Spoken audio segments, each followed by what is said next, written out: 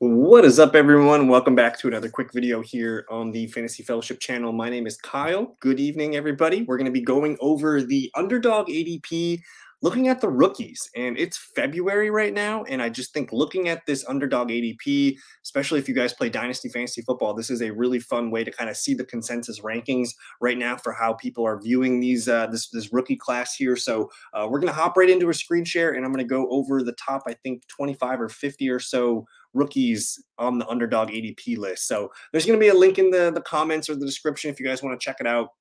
And then I did just do a video going over the top 250 or so. If you want to check that out, please do. But we're going to go down here, and that's where I have this separate rookie ADP chart. And we'll kind of just tease it a little bit, maybe go about 8 at a time here. So again, if you guys play Dynasty Fantasy Football, this one's for you. If you guys do play, best ball and do that all on Drafters and DraftKings and Underdog, then this is cool to kind of get ahead and see what we're looking at here. But the first player off the board, and again, Underdog's half PPR, and they have Marvin Harrison Jr., the #1 ranked rookie, up here at wide receiver 11. Which is pretty crazy. He's a top 12 wide receiver one already. And they have him going about 18th overall, which is middle of the second round. And I really like Marvin Harrison Jr. The only thing that we don't know about Marvin Harrison Jr. right now is where he's going to play. I think the popular mock right now has him going to Arizona, which I really like the fit there. They need an alpha wide receiver for Kyler Murray. So Marvin Harrison Jr. looking like the clear one-on-one, and he's got a full almost round and a half on the next guy here, and that's Malik Neighbors. And Neighbors is no slouch, man. I really like Malik Neighbors. It's rare to see dynasty fantasy wide receivers be drafted in the third round as a rookie in just redraft kind of leagues and best ball leagues. So Neighbors is really good. He actually graded out as the top receiver in 2023 for college football. Phenomenal out of the slot. He's got a little bit of Jamar Chase to his game. I like everything that I see from Malik Neighbors here. So 36th overall, that's end of the third round, going off as wide receiver 23. I might click on that one. I actually like that price. Moving on to the third guy here, you have Rome Odunze, the Notre Dame or the Washington wide receiver, my bad. And he's set up in the back end of the fifth round right now, about 57th overall, going off as wide receiver 33. Now, he has a wide range of outcome. I think you're looking at Malik Neighbors being a mid top 10 pick, whether he goes fifth to the Chargers. Sometimes I see the Giants taking him. He's going to go somewhere nice and be the alpha wide receiver there, I think, right away. Odunze, he's been kind of mocked as high as like 9th to the Chicago Bears. I've seen that a lot. If he goes to the Bears, I don't know if I love that because he's got DJ Moore there. He's going to have to kind of be a Robin to a Batman for at least the first year or two. So pending landing spot for Rome Odunze going off as wide receiver 33. I don't know if the Bears can get 2 wide receivers in the top 33, but we're going to find out if he is a Chicago Bear or not. But otherwise, he kind of hovers around the 10th overall pick in the NFL draft right now.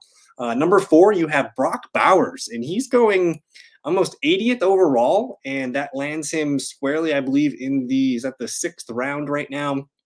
Tight end 7 off the board. So, we had a really weird year last year with rookie tight ends kind of going bonanza. Sam Laporta was the tight end one. You had flashes from Dalton Kincaid, flashes from Luke Musgrave, and some other tight ends here. So it was a really good rookie tight end year. I don't know if I can do that with Brock Bowers, but hey, if he goes to the Chargers, I might be willing to revise my ideas. And I've seen him go as high as 4th, 5th, 6th overall. You never know. Brock Bowers is really good. He's as rock steady as they come, and he's more of a receiver. He's still a really good blocker, but he's a really good receiving tight end. So Brock Bowers, interesting prospect here, number 4th in the rookie rankings.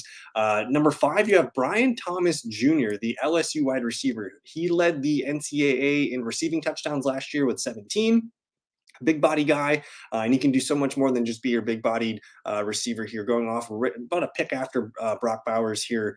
Wide receiver 40, I'm interested here. If he goes to a nice spot, and I've seen him kind of mocked in the middle of the first round, he's going to end up going to a decent team. Really depends on his landing spot. If he's drafted as the alpha wide receiver for a team, or if he's, paired with somebody and he has to have to kind of, be the number 2. We'll see about Brian Thomas, but I'm very intrigued with him. He is kind of the clear number 4 wide receiver so far in most rankings I've seen. And then we get to Caleb Williams. So in a 1 QB format, Caleb Williams going off is about QB 16. I think that checks out. And again, we do not know his landing spot. I would say my money right now, if I had to guess, it's either Chicago Bears or it's the Washington Commanders. I don't know if the Commanders are going to move up to do it or if the Bears do something else with number 1, but I think it's very likely it's one of those two franchises unless something else happens. But Caleb Williams, he's going to go to a good situation. And I like Chicago's situation offensively. And I really do like the Commanders' offense with some of their weapons they have here. So Caleb Williams going to be a fringe QB2, potential QB1 right away as a rookie. Keon Coleman, the FSU wide receiver here. I'm not sure what to think about Keon Coleman yet. I didn't love what I saw from college tape. I think he's a little bit limited in what he can do. He's mostly an outside kind of bigger bodied receiver. He did return punts, so he's got some wiggle to him, but I'm not quite sure where I feel about him. Going off as wide receiver 51, you know, back end of the 9th, 10th round here, it looks okay. I might be, really depending on where he goes for his landing spot. If he lands with like the Chiefs or something crazy like that, then we're going to like what we see there. And then Troy Franklin, number 8 on the board for rookies. And Franklin's got, I would say this, Harrison, Neighbors, and Odunze. I really like those guys, and their landing spots don't really matter too much to me. I think Brian Thomas, Keon Coleman, and Troy Franklin, these guys need a really good landing spot, a really good offense, really good quarterback to kind of elevate them, because I'm not sure they're complete receivers. But I like Franklin. He's got speed, elements of a little bit of Jameson Williams-ness to his tape if you watch him. But those are your top 8 rookies. We'll move on to the next crop here. And there you see QB2 for the rookie class. Jaden Daniels coming in at QB 18. He's got immense rushing upside. That's what breaks everything for fantasy football. So Jaden Daniels, the 2nd or 3rd overall pick in the NFL draft, very likely he's going to be a fun, number 2 quarterback for you in best balls and dynasties. Blake Corum, running back here, coming in at RB 39. I like the value here, pick 130. That's what, 11th, 12th round here. That starts to make sense. And really his landing spot is going to be everything. If he's, backing up somebody like, if he goes to the Packers and he's Aaron Jones's backup, or if he goes to Tennessee and he's the one with Tajay Spears, his landing spot's going to be very crucial here. But I like Blake Corum, but I have trouble with his efficiency metrics and things like that. He did not pop in a lot of advanced stats. I'll cover that in a future video, but we'll see on Corum. I like the vision. I like his creativity, but a lot of the metrics concern me there. Adonai Mitchell, the Texas wide receiver, coming in at wide receiver 57. Again, about 11th, 12th round. Jonathan Brooks, he had an ACL tear at the end of the year last year. If he was healthy, I think he would be my running back 1, but I'm revising my thoughts there. Not sure what we're going to get out of Jonathan Brooks his first year, from an ACL recovery. Probably not going to be a great year. RB 40 right now, though. Maybe he's worth a look once we get more medical information on him. Ladd McConkey, he's a Georgia wide receiver that's been growing and moving up boards. He's coming in at wide receiver 62. Again, 11th, 12th round range. Trey Benson, he's sometimes the running back 1 in a lot of dynasty rankings that I've seen. So Benson might be the first running back taken off the board. I can see him moving up here. He shouldn't be this low. So if you're drafting right now, draft Trey Benson. That's a phenomenal value. I don't know much about Xavier Worthy coming in at wide receiver 63, 147. We'll watch for his landing spot. I really like Bucky Irvin. He is a speed back that can do some really nice things receiving the ball as well as running the ball in spurts. So he's probably the smallest running back in this class. His landing spot's going to be crucial. If he goes to the Chiefs and he's the next Jerick McKinnon, that could be really fun. He's got, kind of that Tariq Cohen, Jerick McKinnon archetype, I think, to him, but he can be a better runner than those guys were here. So Marquise Bucky Irving, a fun pick here late, this late. Braylon Allen, coming in at number 17. I'm still not sure how I feel about him. He's the biggest back in the draft class, almost 250 pounds. Doesn't offer much, in open space. He doesn't have much, doesn't have much to offer outside just being a pounder. So if he goes to the right team and he's just going to get volume, maybe that makes sense. Maybe he goes to Dallas, something like that. That could be a good spot for him. And then I'm kind of surprised with how low Drake May is, because I think worst case scenario, he's a Commander or a New England Patriot. And QB 24, he's got all the goods to be your traditional pocket passer with a little bit of rushing upside. But Drake May seems a little bit underpriced here. That's a good value. Moving on to the next crop here, Audric Estime, running back out of Notre Dame. He is really fun to watch. If you squint, he looks like Leonard Fournette, just body-wise, but he's really good. He's got a lot of long speed, a guy that can hand the ball off to him and just watch him have fun and just smash some people. So I like Estime. Probably a top 5 running back in this class. He's way too cheap here. Jalen Polk, not sure what to think about him. The Washington wide receiver, he's more of like a number 3, I think, receiver on an NFL team. I like Xavier Legette. I have to do more research on him, but I think I would rank him higher than Jalen Polk. He's probably like the wide receiver 10 or so in most rankings. Need to do more research on Devontae Walker as well, the North Carolina receiver.